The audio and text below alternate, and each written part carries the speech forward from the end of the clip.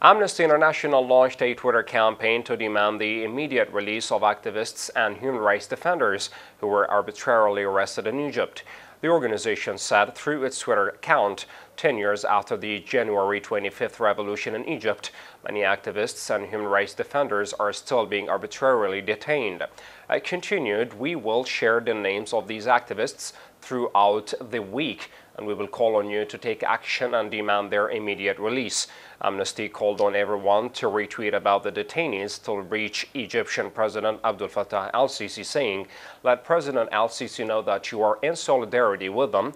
Meanwhile, the Egyptian Commission for Rights and Freedom said in a brief statement, "The security forces have come again to stop citizens searching them unlawfully and force them to open their phones, which is a clear and explicit violation of the Constitution, law, international treaties, and conventions."